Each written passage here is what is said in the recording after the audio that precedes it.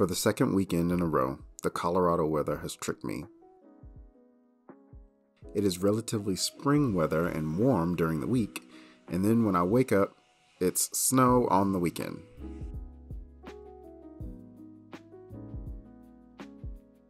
As someone who likes to spend time outside with a camera, this is only a little upsetting. You see, I could go outside with my camera gear, but if the wintry mix gets heavier or the temperature drops, my gear would be in jeopardy. I could risk it. They are tools after all. Maybe I can just film with the APS-C cameras, but those are the ones that aren't weather sealed. Okay, then maybe I could be extra careful with the A7 III. Yeah, that's it. But should I take photos or do a video? Should I wear my camera strap? Maybe I should make a plan before I go out there. But which program to use? Do I just write it in a notebook? How about the Notes app on my phone? I know, I'll use the iPad to make a storyboard. Maybe I should go for a quick ride. That usually helps me think.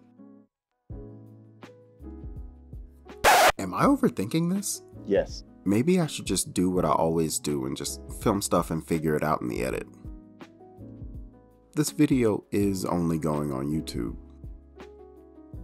but you should always try your best no matter what you're doing.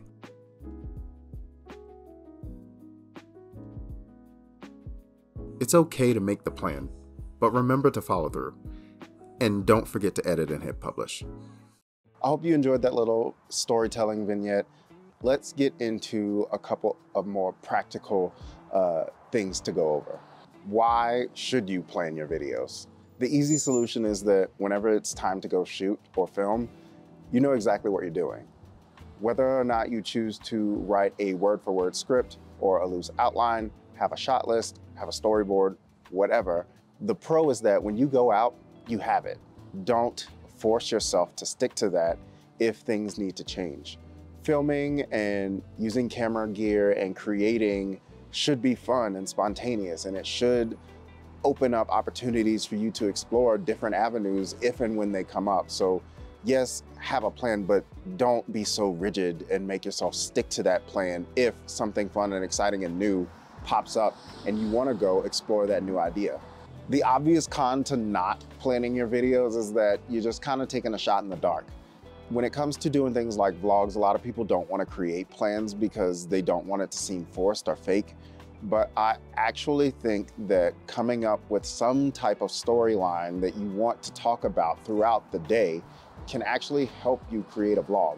Having that storyline can actually help you be just a tiny bit more successful and making sure that you actually film the most important things in your day and finish the story. One final pro to planning your videos is making sure that you actually set yourself a deadline.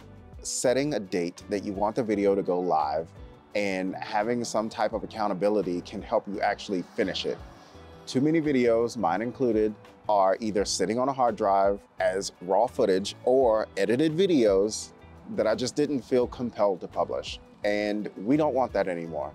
This year, we're hitting publish. When it comes to how you plan out your videos, don't overthink it. I oftentimes use a small notebook or even just the Notes app on my phone. Whatever is most convenient, whatever is actually going to help me take the idea from my brain and put it onto paper so that I can create it. Another hack that I like to use is ChatGPT.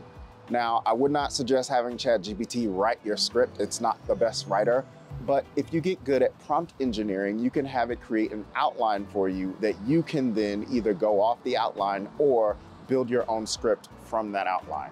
So I'd love to know, which camp do you fall in? Are you a planner or are you someone who just goes with the flow?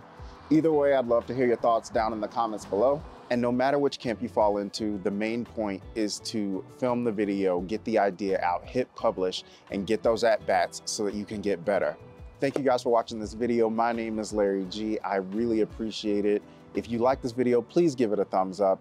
If you feel so inclined, I would appreciate a subscribe as well. That's all I have for this week. I'll see you guys in the next one. Peace.